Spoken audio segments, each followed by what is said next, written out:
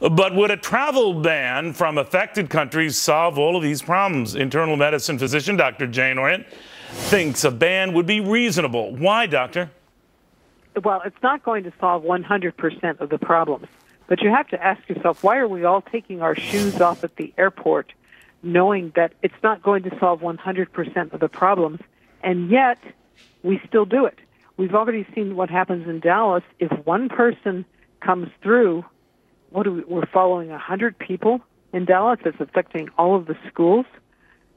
One person in the hospital could contaminate a good portion of the hospital and possibly infect some of the physicians and nurses and the housekeeping staff. I mean, the consequences of having one case come to this country are multiplied many, many times over. And we know the situation in Africa is just horrendous and getting worse. The epidemic is doubling about every 3 weeks. You know, doctor, the flip side of that is you have CDC authorities and the rest who say, the danger is that shutting down travel to and from affected regions, let's say Liberia or much of the affected African nations, I think there are 7 that are being closely monitored, you create more harm and more panic. What do you think?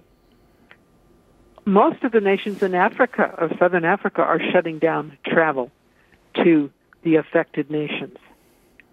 I mean, what you don't have to cut off the supply of humanitarian supplies and food, but to restrict the entry of people who are exposed to Ebola without having them go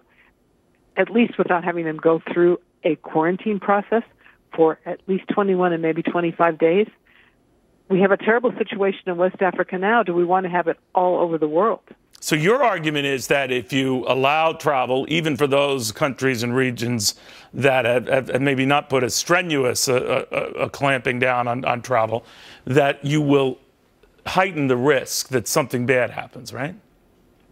Well, one person coming in with an infection can cause havoc.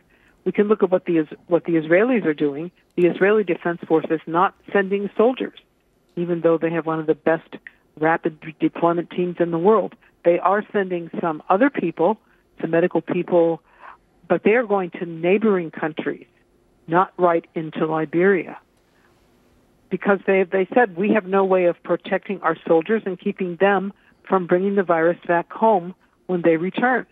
Maybe we should pay attention to what some of the other nations in the world are doing. Well put. Doctor, thank you. I'll be raising up the head of the CDC a little bit later in this broadcast. In the meantime, more suspected cases of Ebola seem to keep popping up across the country.